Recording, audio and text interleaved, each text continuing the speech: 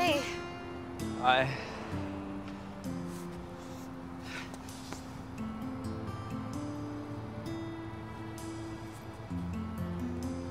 Did you get my star? Yeah, thank you. That was really sweet. McKeyla, I've been thinking, and you know, we both have had a lot on our plates lately. Yeah, and I was thinking maybe. Oh wait, just let me finish.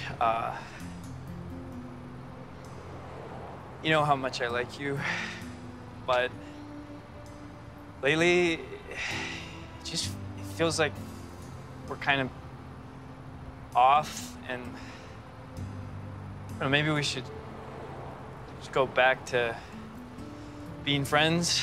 I mean, that's how we started, right? Sure, of course.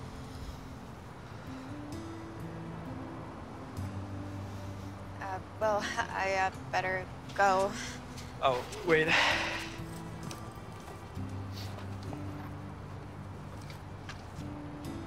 This came with the star.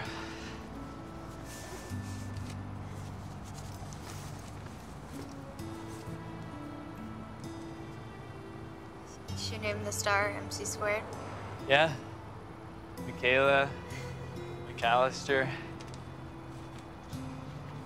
This way, even if we don't see each other face to face for a while, I'll see you every time I look up at the night sky. I'll have to do. Well, bye. Bye, Kyle.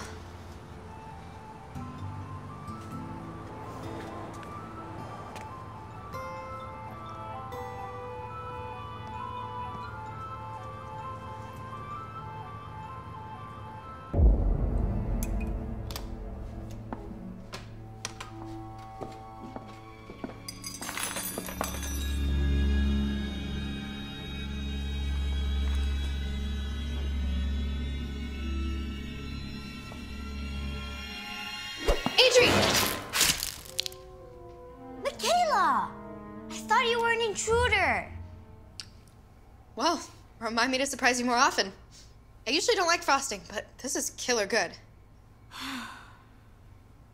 I need you to call Brian Cam. And then we saw for sure, meaning Lazarus is behind everything. She's been watching the Quail and I this entire time. Now it makes sense why she quit today.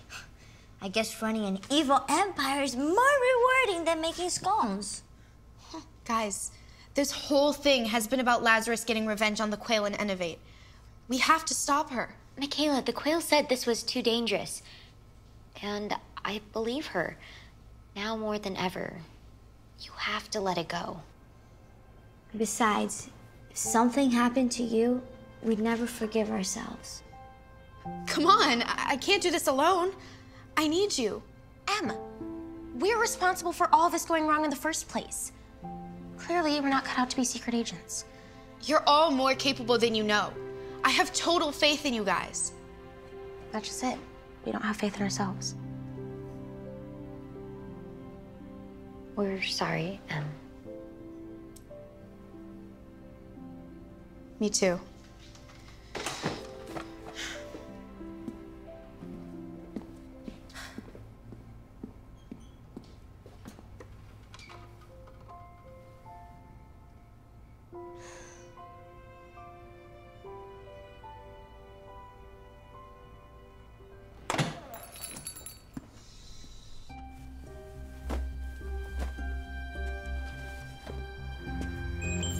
McKeyla, I'm cleaning up some final details before our move to a new location.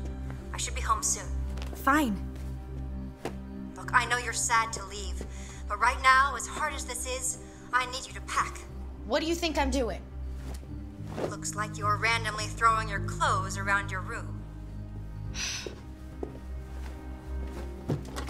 There, ready. McKeyla. No, you don't understand what it's been like to bounce around from town to town my entire life. I finally felt like I belonged somewhere. I made friends. and they'll always be your friends no matter where you go. But we have to leave for our own safety.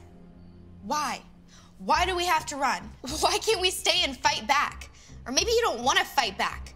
I don't have to explain this to you. I'm your boss and your mother. Now we're leaving before sunup. End of discussion. You know, maybe none of this would have ever happened if Innovate had a better leader. That's enough, McKeyla. Face it, Quayle. Lazarus beat you, and you can't handle it. All right, I know you're upset and emotional. Maybe I gave you too much responsibility. Clearly, you weren't ready for it. Oh, really? Well, if that's how you feel, maybe I should just go somewhere where my talents will be appreciated. We're done here. Just finish packing.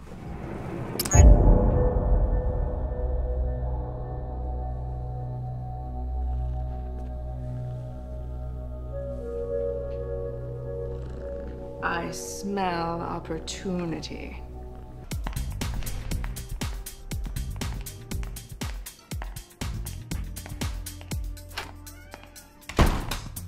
Dr. Crawford, I'm Federal Agent DeFazio. This is Agent Feeney. We have some questions about the recent break-in here at Space Inc. And the whereabouts of one of your employees who may be a possible suspect. Certainly. I'm sorry, but you both seem awfully young to be federal agents. We're a part of the New Youth Government Task Force, ma'am. That's all we could say for now. Feel free to call this number at the Bureau. Should put your mind at ease. Actually, I have a contact there myself. Agent Dale Cooper, if you don't mind. Don't mind at all. Cooper's a good man. Just make it quick. Our nation's security is at risk. I'm sure you understand.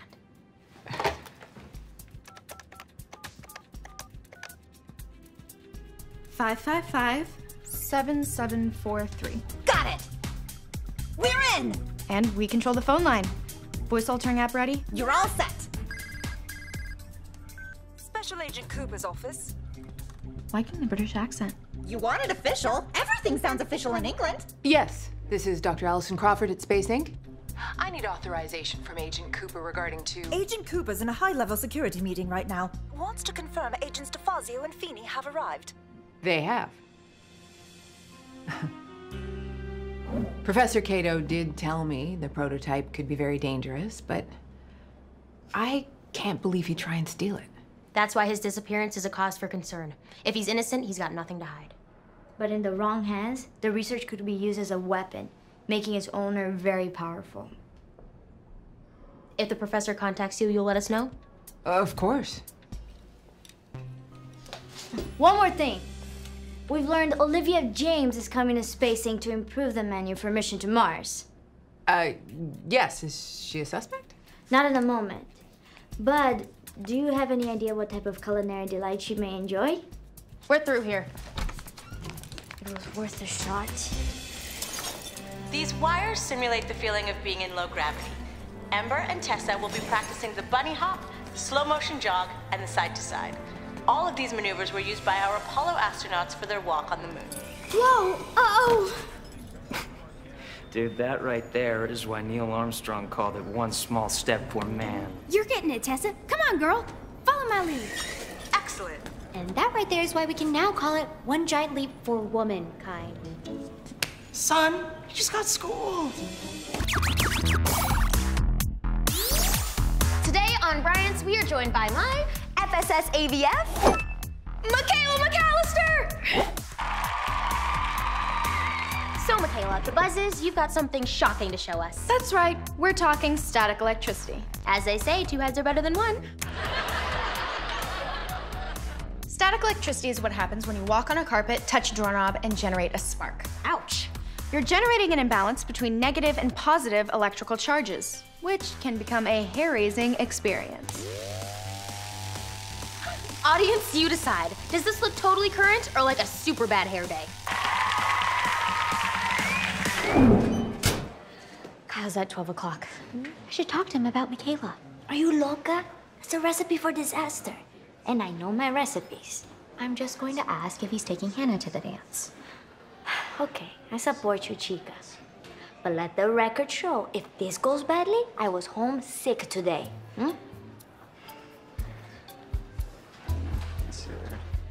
Hey, Kyle, how's it going? Hey, Cam, what's up?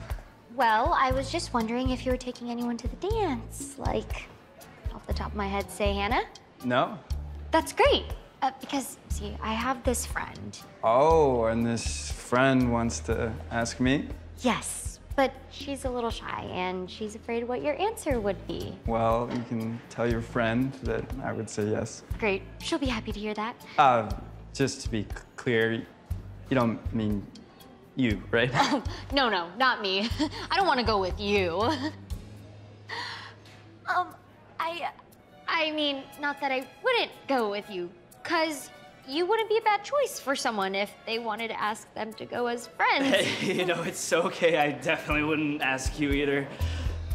Well, that's not what I meant.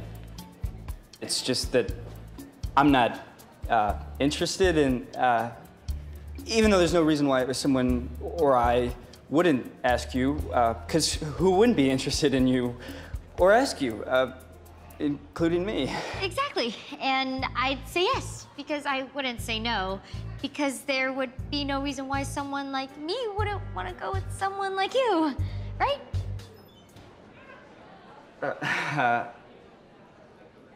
Wait, so does this mean we're going together? I guess so. Okay. Well, I will meet you there.